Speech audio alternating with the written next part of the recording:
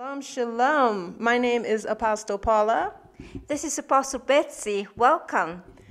And today we're doing Holy Letter 181. That's letter line 181.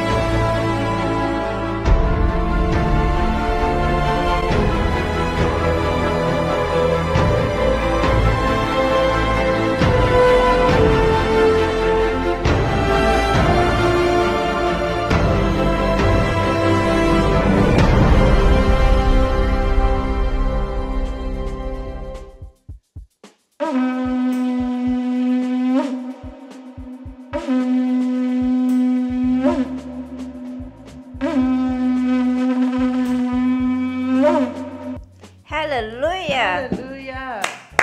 Glory to the Most High Father. Shalom. Let's get into it straight away. We read the Strong's descriptions of this number 181. In Greek, it means a disturbance, upheaval, commotion, disorder, revolution, almost anarchy, first in the political and thence in the moral sphere. In Hebrew, it means firebrand, to poke or rake together embers. And Roger Thesaurus means aircraft. And that gives us modesty, which we link with self-chosen option, a religious philosophical sect. And idea, linking that with Lord of righteousness, justice. Adonis Zedek is translated as Master of Zedek, that is of Jerusalem, the city of righteousness. Hallelujah. Hallelujah. And this is the meaning. So if you have been seeing this number, this is what you need to look at and understand what it's telling you in your situation. So we read, upheaval, commotion, disorder, a revolution, or a disturbance in your political or moral sphere has caused you to rake together or put together the embers from those flames toward the momentum of plans, ideas, or projects that you wish to get off the ground. The word aircraft in column B is a reflection of successful experiences that are progressing. Everything coming together to ensure a desired controlled outcome. Knowledge and love frees people, those who do not allow themselves to sin, and the knowledge of the truth lifts them up. That is, it makes them free and superior to all. But love builds up. If you become human, a human will love you. If you become spirit, spirit will unite with you. If you become word, word will have intercourse with you. The Bible verses supporting this word is from Psalm 18, verse 1 in the King James Version. I will love thee, O Lord, my strength. And in Hebrews 1, verse 8 we read, but unto the Son he saith, thy throne, O God, is forever and ever. A scepter of righteousness is a scepter of thy kingdom. The blue section again. Modesty is your chosen religious and philosophical option. These are the hidden sayings that the living Yashayah spoke and Judas Thomas the twin recorded. Those that are above, however, do not exist like those that are visible. Rather, they live from their own root, and their crops nourish them.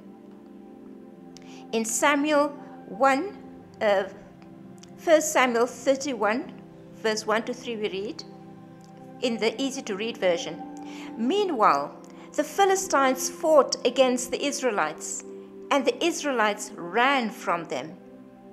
There were many dead bodies that fell at Mount Gilboa. The Philistines fought hard against Saul and his sons. They killed Jonathan, Abinadab, and Malchishua. The battle grew even more intense around Saul. The archers closed in on Saul and wounded him with many arrows." You have or get an idea of Jerusalem, the city of righteousness, and the master of Zedek, Melchizedek priesthood.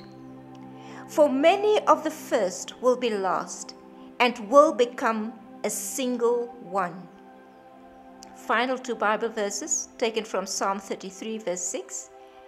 "By the word of the Lord were the heavens made, and all the host of them by the breath of his mouth." In Galatians 3 we read, "O foolish Galatians, who have bewitched you that ye should not obey the truth, before whose eyes Jesus Christ hath been evidently set forth, crucified among you."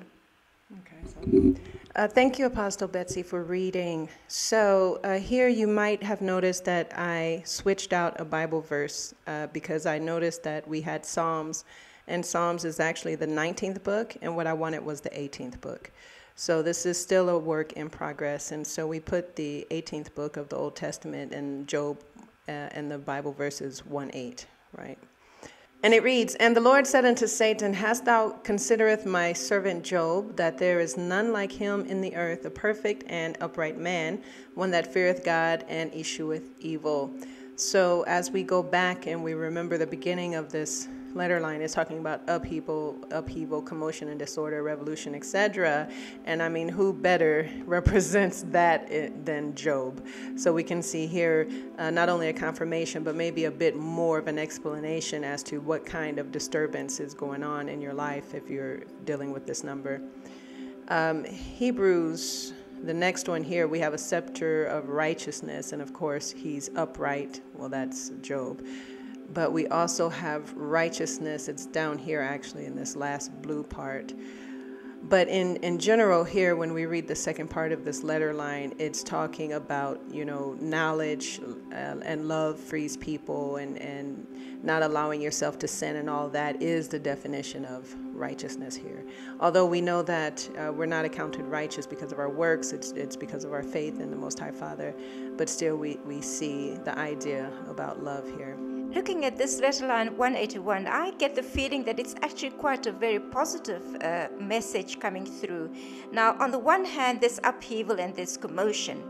But on the other hand, there is good news if you are in Christ, if you have done the work and walk in a close relationship with Him. Because through this upheaval and commotion, we see that your plans are coming together. Your projects get off the ground. And that is where the word aircraft is symbolic of success that you are experiencing in your life. And the success I would probably think of here is spiritual growth, being more filled with the anointing, with the Spirit.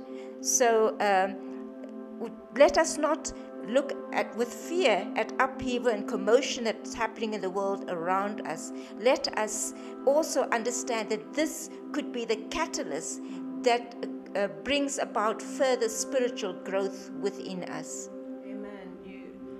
You can't have all those good things of freedom and knowledge and all of that if you don't go through the fire first. So that's beautiful. Now, The way that we got this letter line was Apostle Betsie, I think it was her score on Duolingo or something like that. But what's interesting about this letter line, I'm just going to skip down to the third part. It says, you have or you get an idea of Jerusalem, the city of righteousness, and the master of Zedek. Now, what's interesting about this is that we just taught last Saturday, which was December, I don't know what last Saturday was, but today is December 20th. So we just got the message from Holy Yashayah about New Jerusalem, and that's a mighty message. And I'll put it here on the, actually this video, letterline video, will go on a blog where we share Holy Yashayah's messages. And on that blog, I also put the videos. So I'll put the link here underneath this video or in the comment section where you can go and see the video that will be posted with this video you're watching now and the letter line. But we were preaching about New Jerusalem, and then the next day she gets this confirmation about you have her get an idea about Jerusalem. We were just floored. Yes, it's always so wonderful when we pick up a letter line that so closely connects with words Holy Yashayah has given us or revelation that we have received. It's just a confirmation, yes, we understood correctly what, Father has told us. So it's really a wonderful thing. This last part about Psalms 33, about the word, we can see the word is talked about here, and it's also talked about above if you become the word. Now, when it says to have intercourse with you, that this is a spiritual thing. It's not a carnal, worldly intercourse. I can't actually tell you what it means except mingling with you, I would imagine, energetically, but that's not a physical intercourse, that's spiritual. I mentioned earlier on that this is a very positive letter line, but with most letter lines, there's also a stark warning in the message for us that we need to take note of. So we read in 1 Samuel 31 about when Saul was killed. The Philistines were fighting against the Israelites. Where we are now, we know that Satan is coming against the body of Christ. Satan is fighting against spiritual Israel. And we need to stand firm against this fight. Earlier on in the blue section, we see that modesty should be our self-chosen religious or philosophical option. And further above, we see about knowledge and we see about love and truth. Those are the things that we need to aspire. Now, unfortunately, this is a story when Saul was killed. Now, I'm sure we all know a little bit about the character of Saul. We cannot be a Saul in this day and age. We need to make sure that we live lives that are holy, modesty, that we seek truth, that we are in the Word, that we love. If we don't, we may also fall at the hands of the enemy, like Saul did. So let us take heed of this warning. Let us be excited about this positive message, but also make sure that we reflect on our lives so that we can overcome the enemy. I remember now what I wanted to say earlier. So here, there are hidden sayings that the living Yashayah spoke. This was interesting because the same time that we received this message about New Jerusalem, Holy Yashayah, he comes and speaks with us at 6:15 on the Sabbath morning. So we got that message, and so it came from Scripture, and you can clearly see, we went through all the Scriptures, how it's right in your face. It's the understanding, the revelation of this New Jerusalem we understood. It's there in Scripture, but it was hidden. It was hidden and something that you can't see or understand without the Holy Spirit giving you that understanding. So this was just so cool that we had that confirmation here in the letter line with that video we did on Saturday. And again, I will post the link in the comments. So I pray that this has been a blessing to you. As I try to say in every video, this is not the end all or the begin all or end all of this number 181. There's so much in here. It's like, it's a hidden code. It's the Most High Father's language. It goes on forever and ever. It's fractal. It's nothing that we as humans could document in our lifetimes. So it's up to you to just take this as a diving board. These first 4 parts here, if you just read these by themselves, you might already have more idea of what it could be telling you. And of course, with these Bible verses, you can go nuts and find all the different Bible verses that resonate at that 181 frequency and find much more information. But this is how we experience this letter line. We pray you've been blessed. We give all praise, glory, and honor to the Most High Father, and have a beautiful, blessed day. Holy is Yashayah. Shalom. Thank you for watching.